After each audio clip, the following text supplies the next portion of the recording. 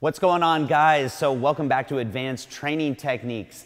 Last week we jumped into some topics covering hand position when doing curls to target the biceps versus the brachialis versus the brachioradialis. And the one thing that we didn't cover was how to target the long head of the biceps versus the short head of the biceps. So what does that mean? Well, if you're gonna go ahead and you're gonna flex your arms like this and I'm facing you, what you see on the inside is the short head of the biceps. So if you feel like you don't have enough development on the inside, that's the short head. If we were to turn around and go this way, if you feel like you're lacking development on the outside or peak there, that's the long head. So today, that's what we're gonna be covering is some specific exercises for both the short head and the long head. We've covered the specifics of why you want to do these different exercises in the past with bones, and I'm going to go ahead and link those videos at the end of this video, so we don't need to go back in and regurgitate all that information again. So check out those videos at the end if you have questions. Today we're going to focus on the specific exercises, give you a little bit of variation, add to your arsenal of exercises so you don't get bored feeling like you're doing the same exercise over and over. So these are some of my favorite biceps exercises. So I'm going to slide Bones out of the way here. He's just going to hang loose, spot me today, and we're going to jump right into it. So we're going to start with targeting the short head of the biceps and doing different exercises. So now if you check out those videos later, what you're going to see in those videos is I talk about in order to target the short head of the biceps, we want to get our arms out in front of us. So really two different arm positions. One is with our elbows, our arms in front of us, and the other is with our elbows behind our body. So elbows in front, targeting the short head of the biceps, elbows behind us, targeting the long head of the biceps. And again, the reason for that is in those other videos, so you'll check those out. But right now, we're going to give you some different variation. The first one, some people call it by different names. I like to go ahead and call them spider curls. You can do these with a bar, or you can do them with a dumbbell. I prefer to use a dumbbell because with a bar, I'm locked into a fixed position. I can't move my hands at all. And with these, I like to bring my arms out just to the side a little bit, and that I feel helps me target the short head of the biceps. And actually the reason for that is in those other videos, so you'll want to check that out. So let me grab both dumbbells here. You're going to get the bench on about a 45-degree angle. You don't need to slide down. You can stay standing up just where your chest is right on the edge of the bench. And now you can see that my elbow is out in front of me. What we want to do here, keep our elbow in a fixed position and curl up. Now, just like we talked about last week, notice that little curl at the end where I'm bringing my pinkies nice and high. That's supination, and that's going to help you really target the biceps. Anytime you're targeting the biceps over the brachialis, you want to focus on supinating your hands. In other words, getting that pinky nice and high. So it's going to look just like this. There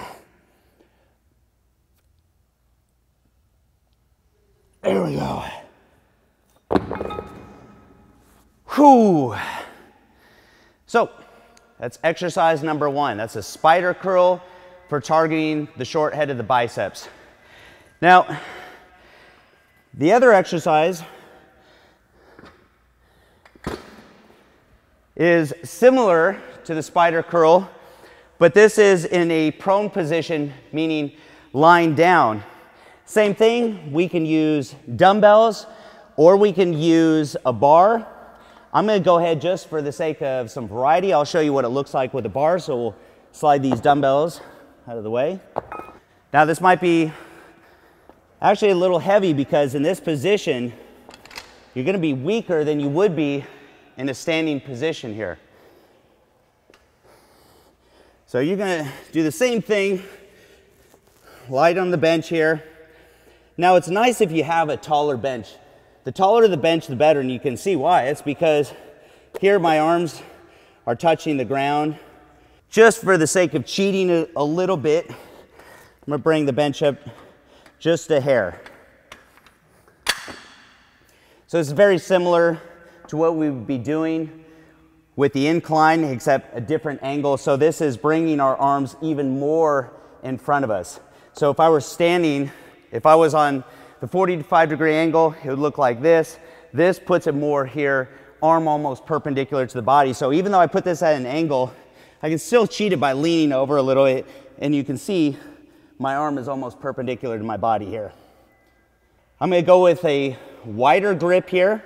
The bar's got a curve in it. I'm actually gonna go ahead and slide my hand into a neutral position here, right in the middle of the curve, versus having my thumb high. So my pinky is almost sitting right in that bend.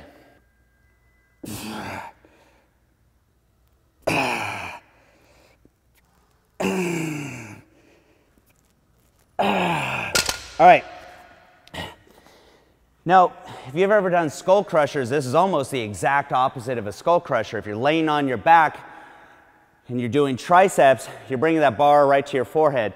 This is the same thing. We're bringing the bar right to our forehead. Now you notice when I was going down, my arms weren't straight. Two reasons to that. One is safety.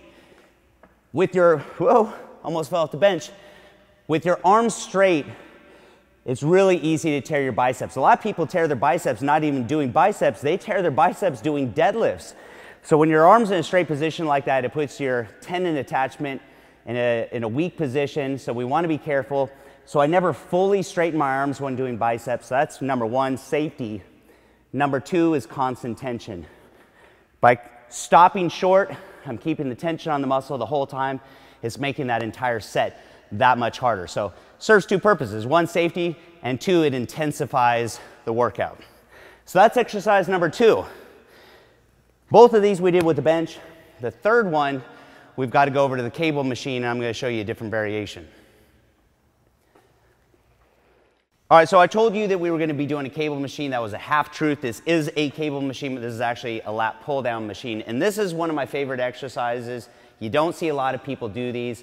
And the reason I like this one is it attacks your arms from a totally different angle. So our first exercise on the bench at 45-degree angle, it looked like this. The second one, we were more perpendicular to our body, and this one takes our arms a little bit higher.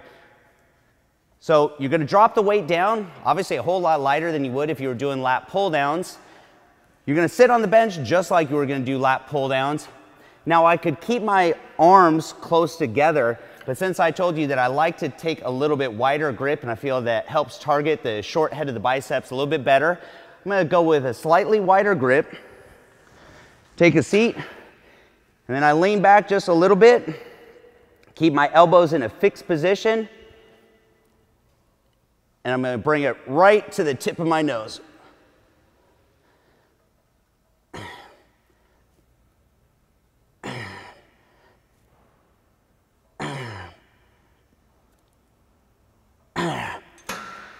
All right, so there's three exercises right there where we're putting our arms out in front of our body. Now, the typical exercise that you see most people do is on a preacher curl or a preacher bench. Now, the nice thing about that is you're able to rest your arm in it, and it helps you keep your elbow in a fixed position so you're not going to move it. With these three exercises, you have to be a little bit more disciplined, and you have to focus on keeping that elbow in one spot because you don't have anything to rest it on. So whether you're doing the 45-degree angle spider curl or in a prone position or here in the seated position on the lat pull down, make sure that you really focus on just keeping that elbow in one spot. So that's our three exercises for focusing on the short head of the biceps. Now we're going to move back over to the bench, and I'm going to show you three different exercises for targeting the long head of the biceps or that outer peak. All right, so we're back at our bench. I've raised it up a little bit steeper. So before we had it 45 degrees, now it's a little bit steeper, and this is going to be the first exercise that we do. Now, we're doing the exact opposite of what we were doing for the short head of the biceps, where we're putting our elbows in front of our torso. Now we want to put our elbows behind our torso. When they're in front, we have the option of using dumbbells or a bar, but when our elbows are behind us, we have to stick to dumbbells or cables because the bar is going to hit our torso. So pick up a pair of dumbbells. I'm going to lean back, and you can see if I relax my arms and let them hang here, it automatically puts my elbows behind my body. What we're going to do here, you could do these one arm at a time, or you could do them 2 arms at a time.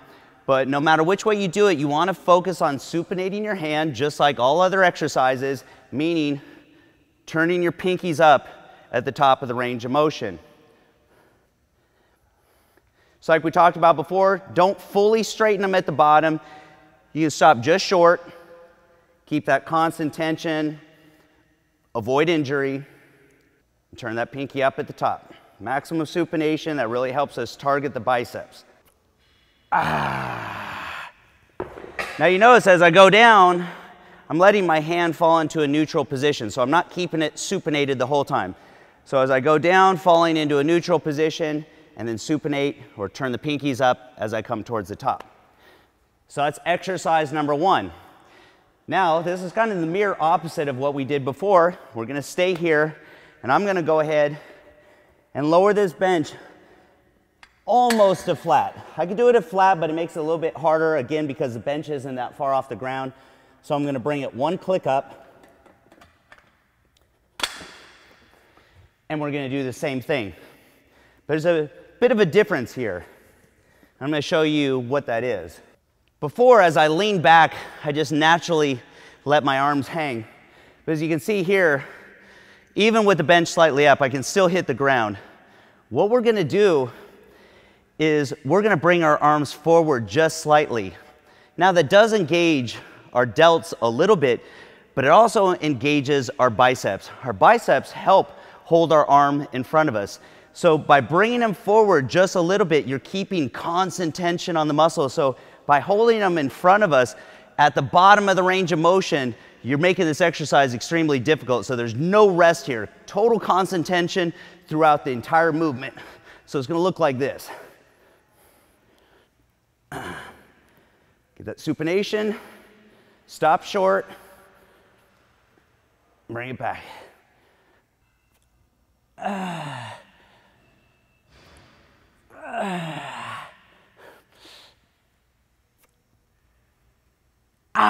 Wow. Whew. So even though that was the exact same weight we used before, that was a whole lot harder. I'm having a hard time talking today. It's a whole lot harder at the bottom because I'm having to keep my arms forward and keeping that constant tension. So that's exercise number 2, targeting the outer head or the long head of the biceps.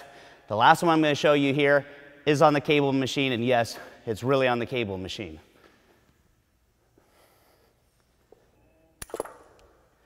Okay, so we're going to be doing our 3rd and final exercise. So we're on the cable machine.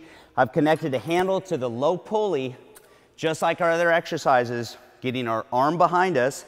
I go ahead and the leg that's on the same side as the arm I'm working is my lead leg, so I put that in front of me. Otherwise, I start to twist my torso, and I want to keep my torso nice and perpendicular. So arm behind me, elbow in a fixed position, supinate that hand, squeeze it, and bring it back. It's going to look just like this.